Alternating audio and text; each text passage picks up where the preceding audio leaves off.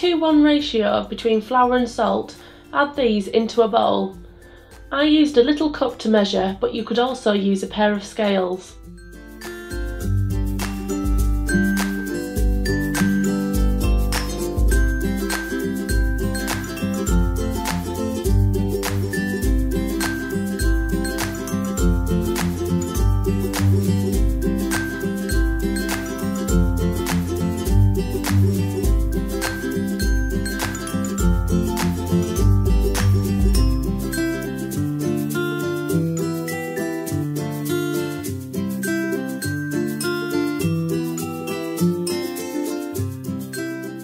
Add in fresh herbs or scents that you would like to use into your salt dough mixture.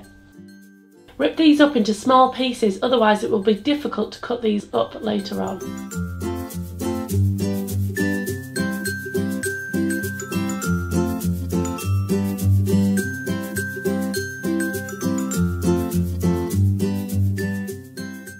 Mix everything together.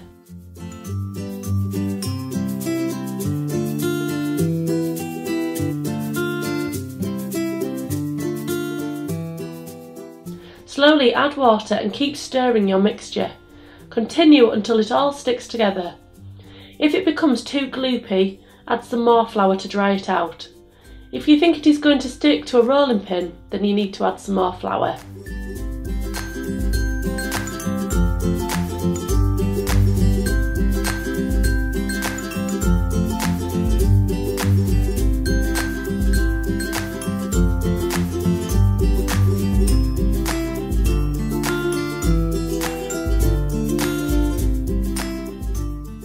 Using shaped cutters, cut out an assortment of shapes.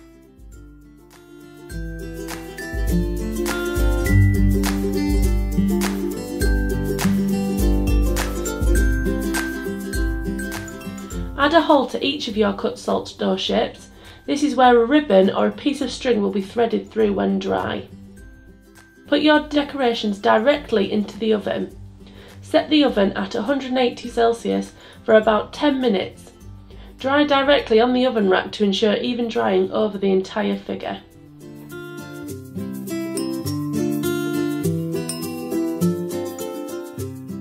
When your scented salt dough decorations have cooled down, you can then glaze them with varnish and add ribbon string to hang them.